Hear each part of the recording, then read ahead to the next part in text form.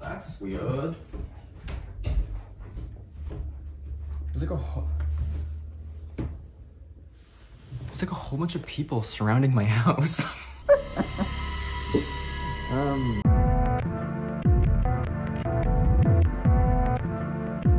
So I was recently inspired by the TikTok congressional hearing that happened a few days ago, where the most technologically illiterate people in the world grilled the CEO of TikTok on matters pertaining to privacy, how Wi-Fi works, what an app is, what an app on a phone is, and it was great. They got a lot of stuff figured out. I'd like to direct your attention to the screen for a short video, if you don't mind.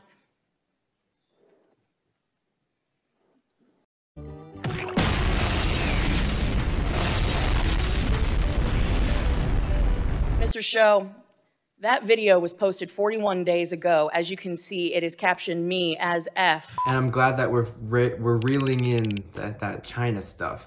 What? So I'm here today to give my opinion and talk about something that I know absolutely nothing about. Astrology. Astrology is one of those things that, damn yeah, I just never really got into it. I don't even know my big three, but it's not for lack of trying. I did try to figure it out, but my parents, they don't know what time I was born. Which, it's something that you would think you would know about a child. Like I feel like you would know that, but they don't. What I do know is that my birthday is July 27th, which makes me a Leo. I do carry some pride for being a Leo, because I feel like it's the best, like, is it not kind of like it's not a Gemini. But from what I've heard about Leos is we are attention-seeking monsters. And I do this. So, yeah. So I found this website that talks about like the personality traits in a very succinct and possibly false, I don't know. It's the website Allure. And based upon that, I'm gonna give a book recommendation because I don't know, why not? So I thought we would start out with the current reigning zodiac. I guess this is a lot like Chinese New Year, like Gung Pei Fat Choi, where it doesn't start on January 1st, it starts after. So the astrological year started on this first day of spring, March 21st, which is something I didn't know. So not only are we current, but we are chronological. So according to Allure, Aries love to be number one. Naturally, this dynamic fire sign is no stranger to competition. Bold and ambitious, Aries drive headfirst into even the most challenging situations. And they'll make sure they'll always come out on top. Good for you guys. So what really stuck out to me here was bold and ambitious. So I immediately started racking my brain for books that are bold and ambitious. And in fact, the most recent book I read was one of the most bold and ambitious books I've ever read. It's Milk Fed by Melissa Broder. Now, a while ago, I read The Pisces by Melissa Broder. And I'm not gonna lie, I was a huge fan of like the beginning, but like the last half, I think it just got a bit too erotic for my taste. And it was kind of disappointing because up until that point, it was so funny and I was enjoying it so much. But going into this, I feel like I knew what I was getting in for more. And I will say it did the exact same thing. The last bit, all of a sudden the sex just jumped up a couple notches. However, this follows a comedian living in Los Angeles. I think she is like mid-20s and she struggles with an eating disorder. But then she develops a relationship with a woman working at her favorite yogurt shop who kind of messes with her routine regarding food. She has a very strict routine for the way she eats and what she eats. She gets involved with this woman's family. She herself is a lapsed Jew while this woman and her family are Orthodox. And she becomes a little bit obsessed with this woman and her family. While I was reading it, I thought, damn, Freud would love this. Like Sigmund Freud would eat this shit up because it seems like Melissa Broder writes her characters from the perspective of their id. Like she writes them from their very primal thoughts and instincts. So understandably, it can get kind of, I don't want to say gross, but human beings are gross. It's very descriptive. She loves talking about a wet sopping It's wild, like, it's crazy. More than anything, it's funny. Don't take it too seriously. I realize that recommending a book that is entirely about a woman with an eating disorder, for those who might not want to read that, I recommend The Pisces, because I feel like it has like the exact same effect. Oh, Oprah read it. The next one is Taurus, and it says, what sign is more likely to take a 6-hour bath followed by a luxurious Swedish massage and decadent dessert spread? Why Taurus, of course.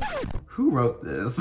Like their celestial spirit animal, Taurans enjoy relaxing and serene bucolic, which is like not a word. It sounds like bubonic, which is not pleasant.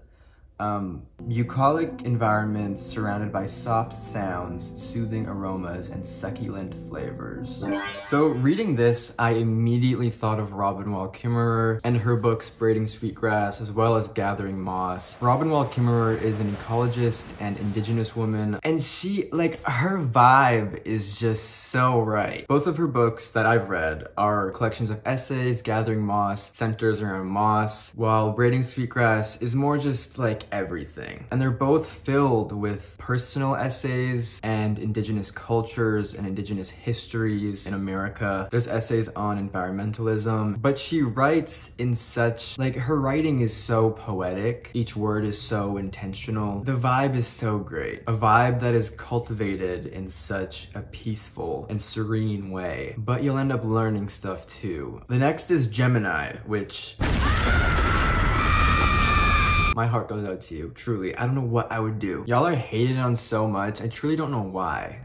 So according to this website, Geminis are spontaneous, playful, and adorably erratic.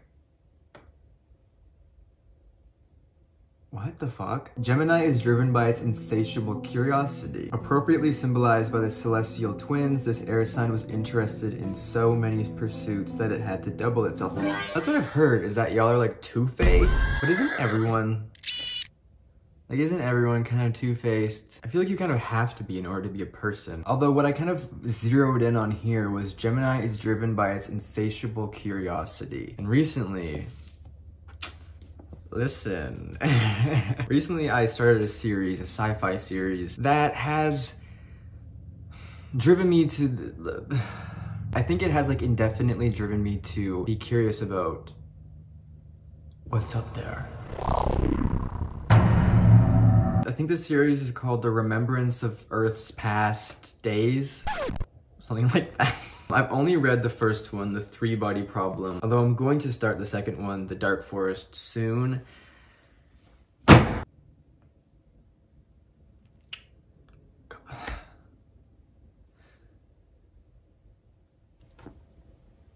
Speechless. Like, I can't speak about this book because it will send me on like an acid flashback. It's a mix of a few things. It starts out set in the 60s during the Chinese Cultural Revolution, but then it jumps forward to the present, and it's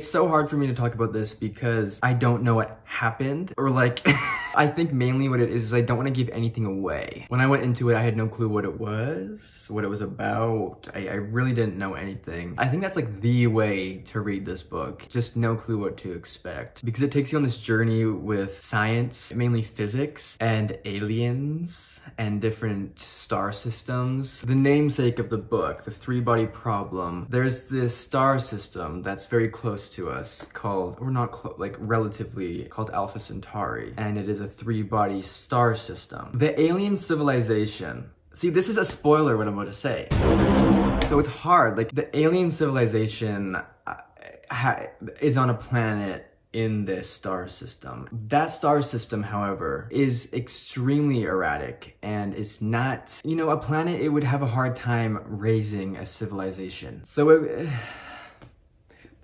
it creates a little bit of conflict when we learn about each other. That's all I'm gonna say. Barack Obama read it too, and he said it's wildly imaginative. So The next one is Cancer. Cancers are represented by the crab. Ew, that's so gross. I knew y'all were nasty. I knew it. So these individuals seamlessly weave between the sea and shore, representing Cancer's ability to exist in both emotional and material realms. Cancers are highly intuitive and their psychic abilities manifest in tangible spaces. Whatever.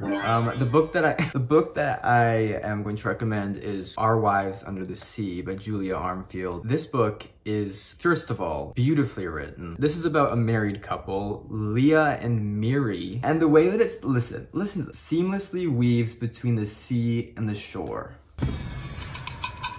This book is told from the perspective of Leah and Miri, and it flips back and forth. Now, I believe it's Leah. She's like a marine biologist or something. I don't know. She's stuck in a submarine. Her wife, Miri, her perspective is in the future after Leah is rescued, taking after Leah after this very traumatic and mysterious event that her wife has just gone through. There is a little bit of surrealism involved, which fits as well because it says that you Cancers apparently have psychic abilities. I think it's like the perfect book for a Cancer. For a water sign, there's so much water in this book. It's insane. Okay, the next one is, I almost said arguably, but I think objectively, the best sign, Leo. So it says here, roll out the red carpet because Leo has arrived. Me? Passionate, loyal, and infamously dramatic.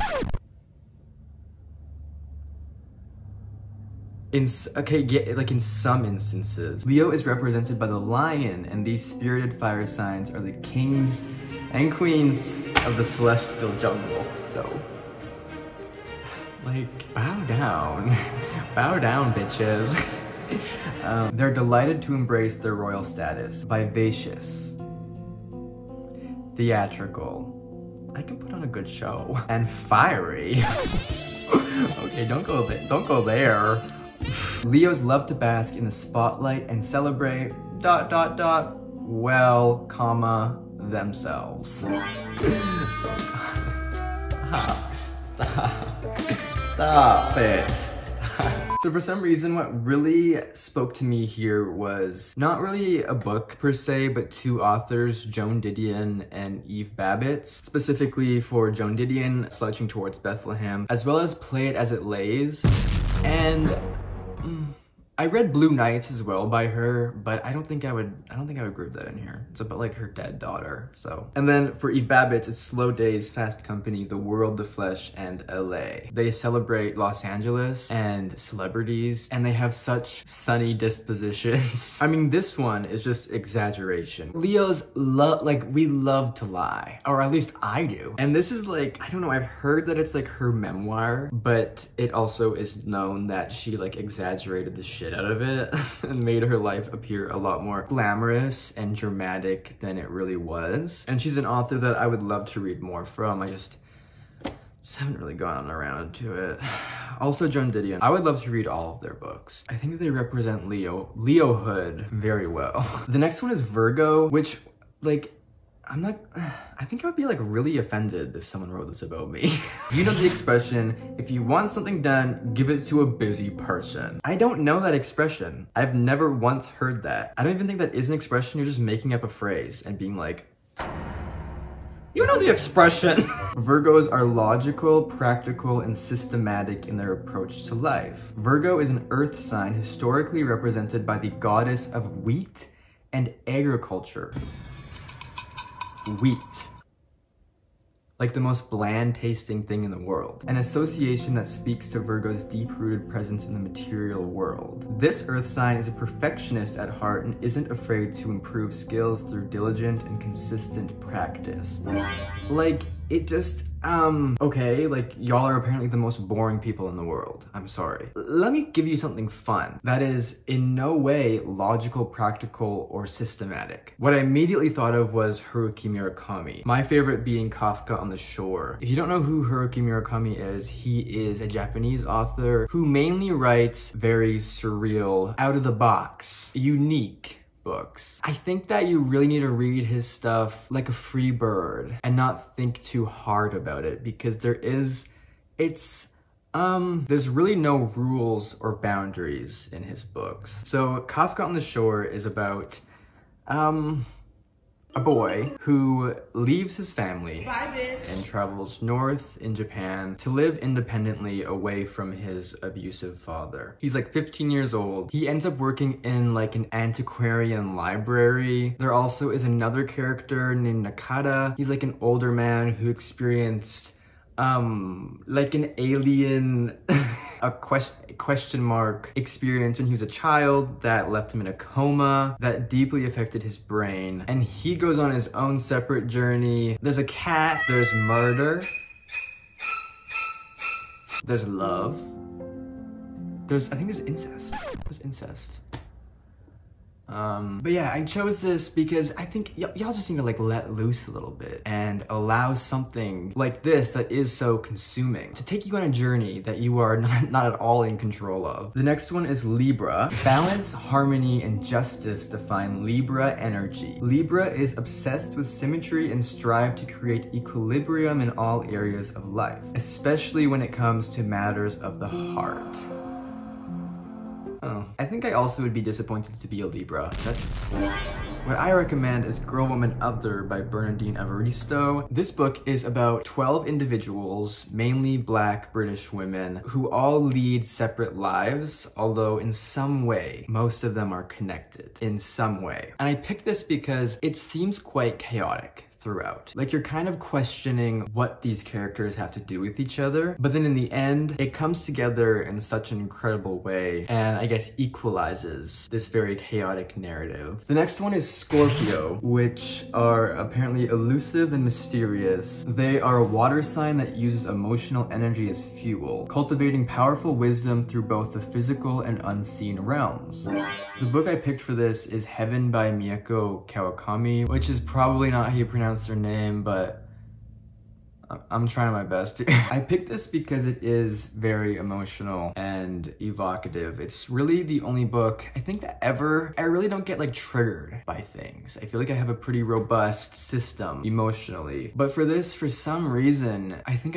what it was, okay, this is about a boy in 8th grade who is horribly bullied by these boys in his class. I think what it was for me was like, I wasn't bullied. I don't think. I should have been bullied, but thankfully I wasn't. I think what it did so well was portray what it feels like to be a child and be so out of control and so unsure of yourself and feel so not grounded. And I'm sure that it's everyone has different childhoods. I would say my childhood, especially like 8th grade, middle school age, to me, that is the worst time ever. This book just reminded me and put me back into those shoes of just being like a stinky 12-year-old who was so just like frightened and unsure of myself and everyone around me and everything around me. So yeah, the beginning, the first couple of pages, I very nearly stopped. The main character, him and this girl in his class that is also being bullied, they begin exchanging notes. It's so good and it's so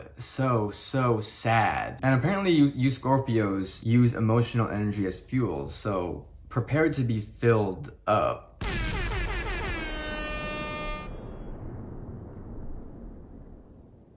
Emotionally.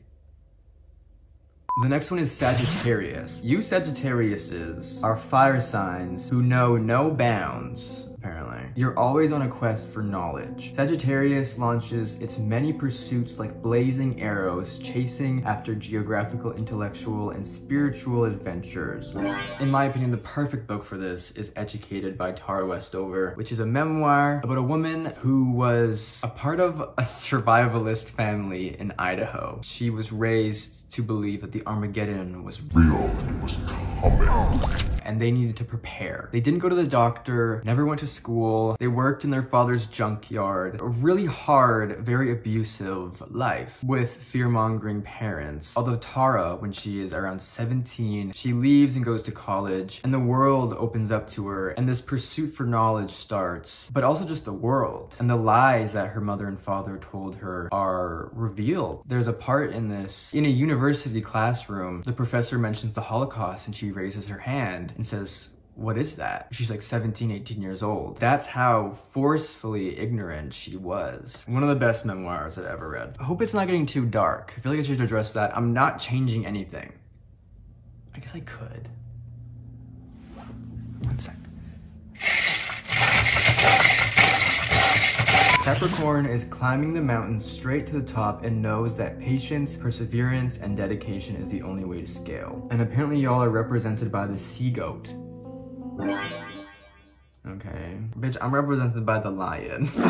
Now come on now. Oh god. The book that I'm gonna recommend is The Brothers K by David James Duncan, because it took me quite a bit of perseverance and time to read this book. It's like 600 pages, but the printing is like microscopic. And the beginning of the book as well is, if you like baseball, you'll love it. But for me, the first couple hundred pages, like 200 pages, is just kind of about baseball. But then after that, it gets so good. You really gotta take some time to get into it. But then when you do, the payoff is so good. This is just about a family during like the 50s, 60s, and 70s. They have like 5 kids, and each child ends up taking a very different path in life. It just kind of chronicles this family from the beginning to the end, but it's very realistic. Like, it's how a family would grow and change, and beliefs change, dynamics change, people get sick, people go to war. But it takes quite a bit of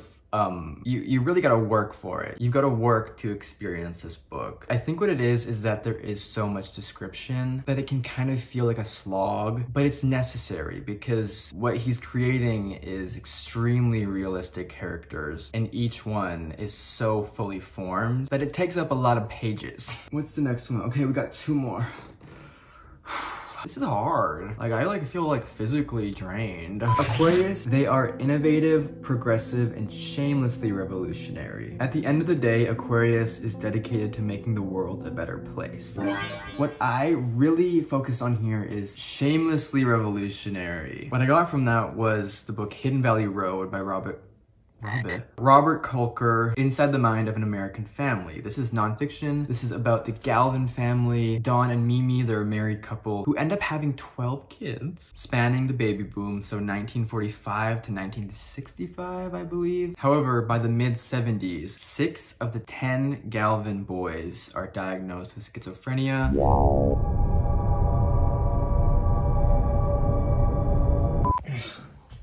Shit. That was gonna happen. So their kids get diagnosed with schizophrenia, and as you can imagine, this revolutionized our understanding of schizophrenia and just mental illness as a whole. Although while diving so deep into the science of schizophrenia, it also is just about a family, a real family who struggled and had to suffer a lot. And this book paints such an incredible picture of each person's life. Although, I mean, for how short it is, you learn so much about each person. The final zodiac sign is Pisces. So Pisces is the most intuitive, sensitive, and empathetic sign of the entire zodiac. As the final sign, Pisces has absorbed every lesson, the joys and the pain, the hopes and the fears learned by all the other signs. It's symbolized by 2 fish swimming in opposite directions, representing the constant division of Pisces' attention between fantasy and reality. The book, literally the perfect book for this, is Why Fish Don't Exist by Lulu Miller. This is a memoir of not just Lulu Miller, but also, I guess, a biography of David Starr Jordan, who was a taxonomist. And I will say, if you do know who David Starr Jordan is, if you know the tea,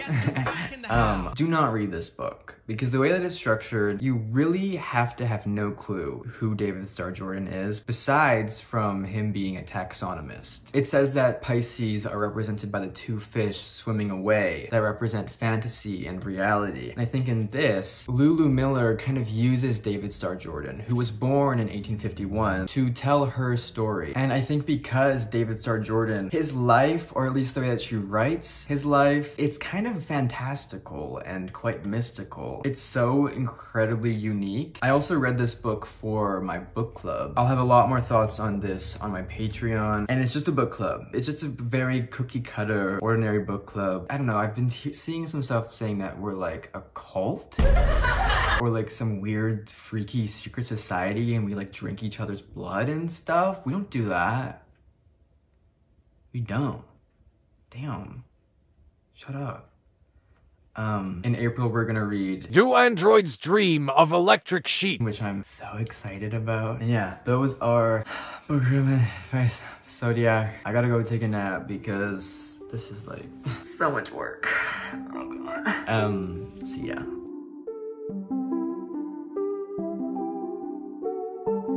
The most I knew I was gonna fuck up that word. That also was not a sound effect, that was, my blinds are that loud.